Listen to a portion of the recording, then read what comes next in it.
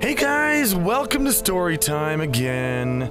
Gryphon here to keep you company for a little while. Now, I remember last time I kind of lost our planet. I found it again.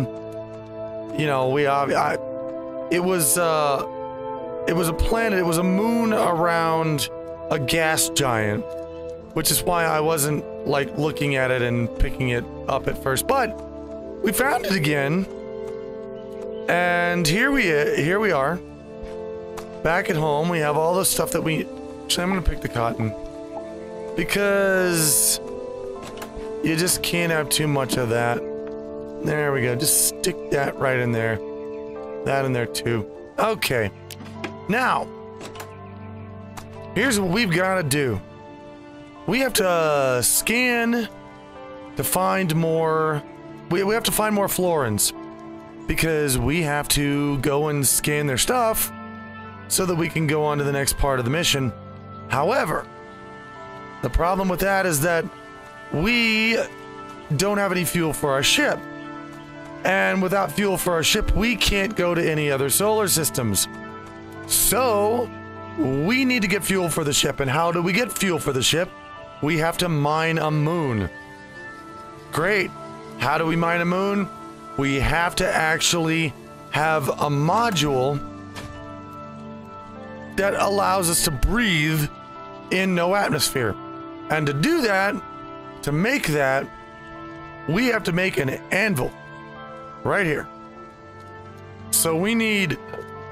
Oh, we've got almost everything we need. We need 8 iron bars. I think I have iron bars somewhere. Oh, look, right there they are. Excellent. All right, so let's go back over here. Let's make an anvil. Here it comes. It's got to be hard work to create an anvil. You know, I've never actually done that myself, but can't imagine that's easy. So here we have our anvil. And we're going to put it down... Oh, yeah, why not? Why not right about here? Okay, now the anvil for the breathing EPP, that's what we need. We need 6 tungsten bars, glass, and living root. And for glass, we need sand. And I don't think we have any sand. So, we're gonna go up here. We're gonna have to go get sand. The rest of the stuff I'm pretty sure we've got. Let's look and see if there are any desert planets in this. So no! Screw you, Bunsen! Get on my face! Alright. Let's look around here and see if there are any desert planets. Oh, look at this. Right there, sand. Let's do it! Let's go get our sand. I love how the ship just flies itself. I can just walk out and walk around. We have all our seeds here, which is good because, uh-oh. Nah, we had something turn into mush. We didn't eat it fast enough. We also have a little bit of food in the ship, some of which has turned into mush. Okay. Well, we'll just be careful about that. Okay. And now here we are at our sand planet, and we're going to go down here. I don't have any armor. That's something we're gonna have to rectify pretty soon. We're gonna have to build ourselves some armor. Okay, sand. Give it to me. I don't know if have I even been on this planet yet? I don't think I have. Well, either way, we're gonna take some sand here because we need glass. You know, I was, for a while, and it was one of my favorite jobs ever. I was a glass blower.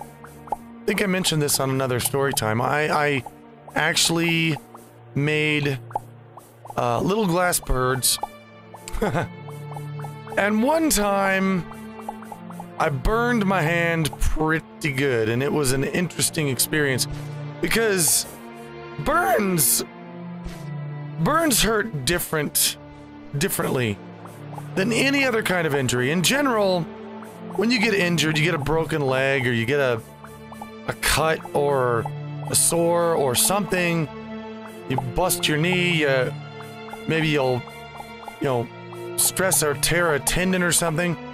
In general, if you don't move that part of your body, you know, if you just leave it right there, if you just rest it, put it up, and don't move it around, then it hurts less. I'm not gonna say it doesn't hurt at all, but it hurts less. Burns are weird because if you get burned pretty good, then that injury, it hurts the same no matter what you're doing. Oh, goodness. Is this sand? Okay, it is. I mean, you could sit there and just not move it at all, and it's gonna still hurt like balls. And I don't know, that's just the nature of a burn injury, I guess. But the way we worked with our glass was we would go and we'd take a rod, and it's just what it sounds like. It was just a rod, metal rod, and you go up to the glass furnace, you hit this switch on the floor, and the door opens, and inside is just an absolute view into hell itself. You've got this 2,500 degree furnace in there that is completely melting, just this pool of molten glass. And you spin the rod around, and in doing that, no, fuck you, Bunsen. Get on my face. I don't like you. In doing that, you gather up a little bit of a pool of glass, or a little bit of a, I guess, a wad of glass on your rod. And then you go and you sit back down in this chair that has kind of these, sort of these, I guess you call them guides, you know, where you would have normally armrests. You have these guides that you can roll this rod back and forth on with your hand, and you can use tools, graphite and metal tools, to shape the glass. And I would shape it into a little bird. And the glass that I used was blue. It was blue glass, so I made little blue birds. And I did this over and over and over again. It's my job. Love doing it. But the thing is, you can't just make these birds, these glass birds, and then just sit them out. Because the temperature change as they cooled was so extreme that they would crack, they'd break. So what you had to do, there we go. What you have, oh, I don't need that much, shit. Just give me 20 glass. What you had to do was, you had to stick them, you had to knock them off. Basically, you'd take the little bird, and you'd, there's a little blower that would blow this high concentrated amount of air through a little tube at a stem. You'd cut the bird down to a stem on the glass, and then you blow that to where it became brittle, and you'd knock that off into a little cup, and then you'd pick that bird up with tongs and stick it in an oven. And overnight, the oven would slowly move down to cooler and cooler temperatures, to the point pardon me, to the point where they were cooled off slowly. Wait, I just made an anvil. I didn't need to make an anvil. Shit. I already have an anvil. I need to make this. Okay. Tungsten bar, glass, I have plenty. I can't believe I made another anvil. I got distracted by my bird story. Okay, tungsten bar and a living root. Well, I have living roots over here. And I have tungsten here, too. So, where's my living root? There it is. Grab that. Okay.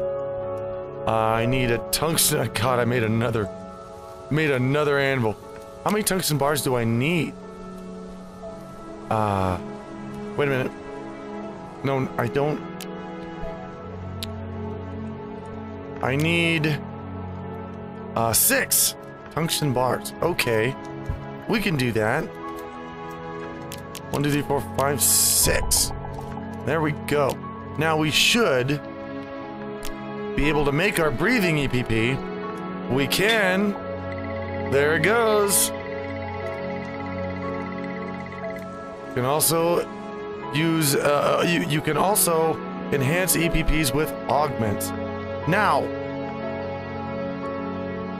I think the Enviro Protection Pack, do I have, oh, it's on me right now. Now, this thing, you can upgrade this thing over time, and I don't have to wear it all the time, because I'm on a planet with oxygen, so I can just be a bird. But, when I go to a moon, I gotta wear that, because that will let me breathe. Which we're gonna go to right now, because... Oh, God, let me put my extra anvil. God, can't believe I made another anvil. Oh, man. Anyway, I have just made a glass bird, and the glass bird is there. Screw you, Bunsen! Fuck off! Alright, we're going to a moon, guys. What we're doing right now, and that moon looks fine to me. I just made a glass bird, and of course, you know, the glass is still, by the time I'm done with it, because it's, you know, still like a liquid, right? It's still cooling off, and they usually were when, by the time you knock them into the little cup. And so this glass bird is still, it's still got a core. You can see it, you know, it's glowing orange in the core. And I knocked the bird off. I just tapped my rod like I usually do onto the little glass cup, but I did it a little bit carelessly, and the glass bird bounced off the cup and fell out. And it bounced off the table and did this perfect arc right in front of me. And the first thing my brain did was say, reach out and catch it. And I did. I reached out and I caught with my hand that glowing hot glass bird. Now, let's put on our little pack here so we can breathe down there. Excellent. And now we're going down. We're gonna mine minerals down here. There we go. And we're gonna keep moving. And notice the gravity is smaller. Oh, yeah, okay, we do have dirt. Good. Very good. Okay. Whoa. Moons are different than everything else. There's a thing that's gonna happen here pretty quick. Sky, I'm detecting entities attracted by the moon's,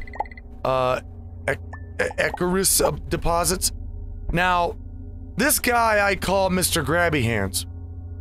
It's pretty much a purple ghost-like thing. You can't kill him. You can't do anything to him. You just gotta stay ahead of him.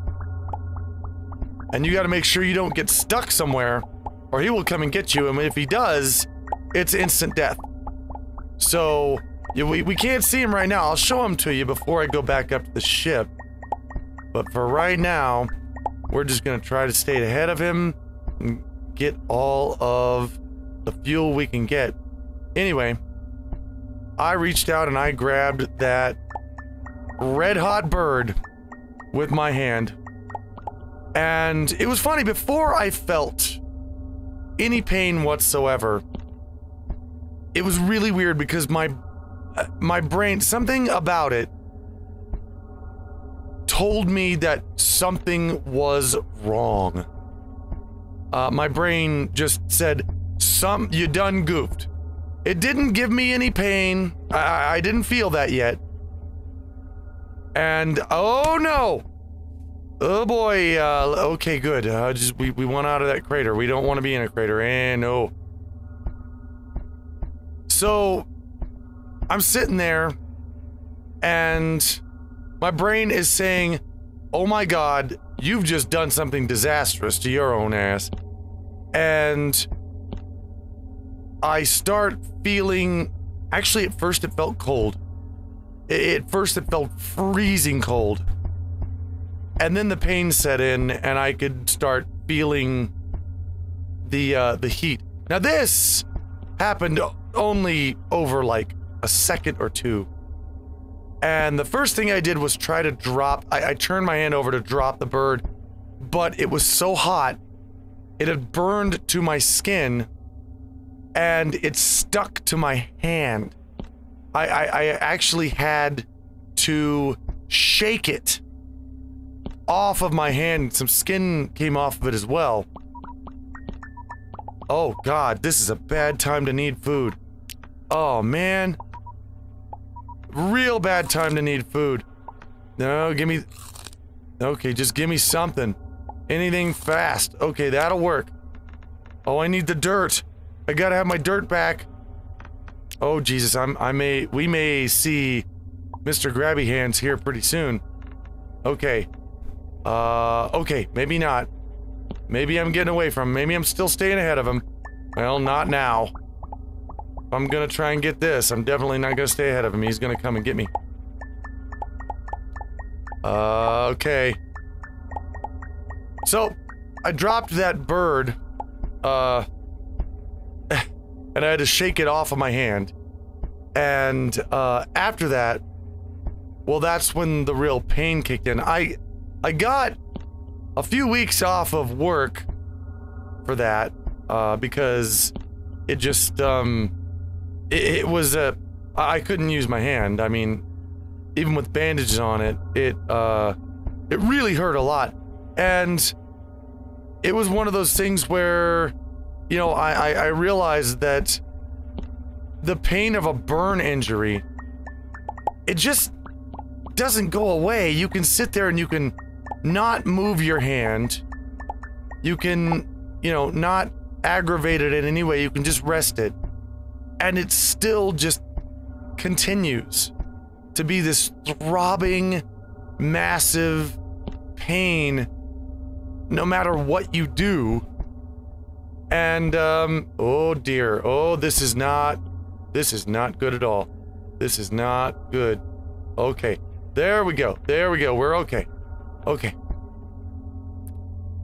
And it just, I don't know if any of you guys out there have ever had a burn injury. Oh, Jesus. But, yeah, it's a different kind of pain. It just doesn't quit. It doesn't stop. It just sits there and hurts. No matter what you're doing. And, it's weird. Obviously, I mean, I healed from that.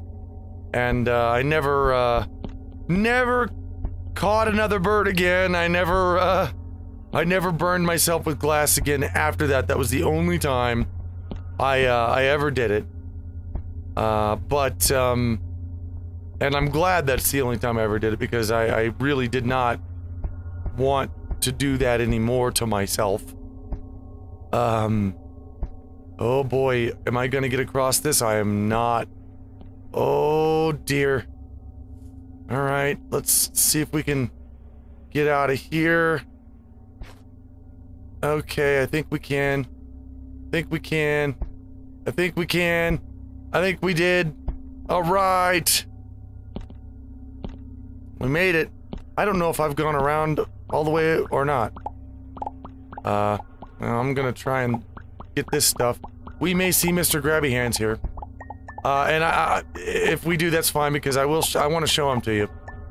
He's pretty slow, which is good. The more of this stuff you get, the faster he goes. But you gotta get, you have to have a whole lot before he goes faster than you can go. So that's a good thing, I think. Oh boy. Okay. Ooh. Okay. I'm not seeing any places that I've dug already, so I don't think, unless that, oh, wait, I'm maybe seeing places that I have dug already. Alright, I think I've already gone around this planet. So, let's sit here, and let's wait for Mr. Grabby Hands, so you guys can see Mr. Grabby Hands. Where are you, dude? Come on, man. No, you're here somewhere. You gonna, oh, there you are. There you are. What's up, Mr. Grabby Hands? How you doing? Yeah, he's slow, but he will chase you.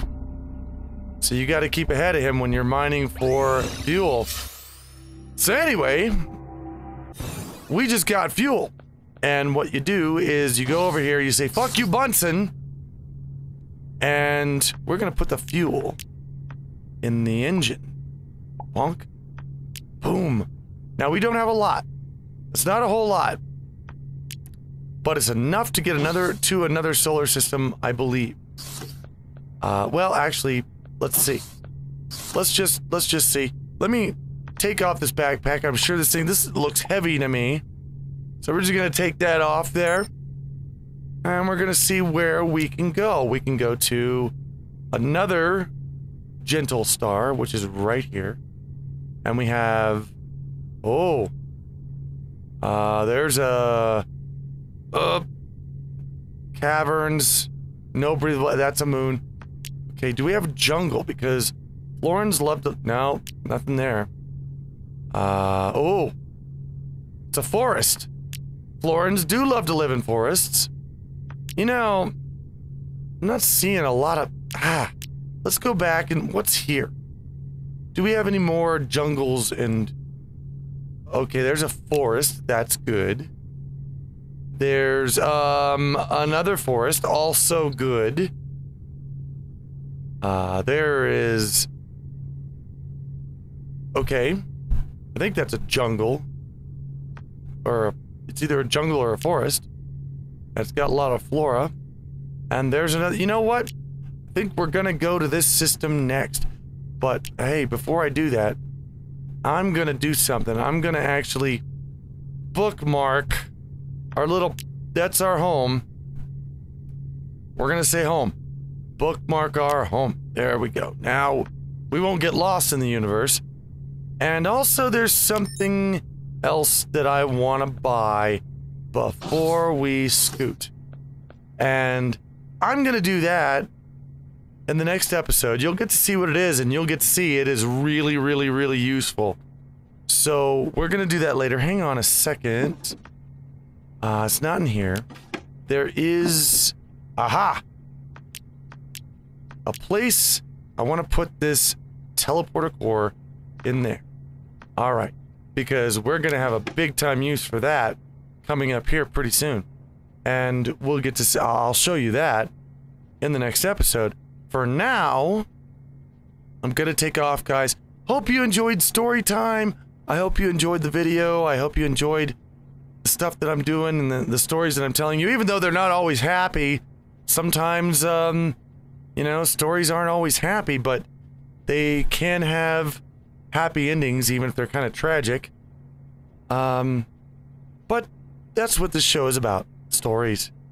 So, let me know if, in the comments, you know, have you guys ever, you ever had a burn injury? You ever experienced what a burn pain is like? Have you ever worked with glass?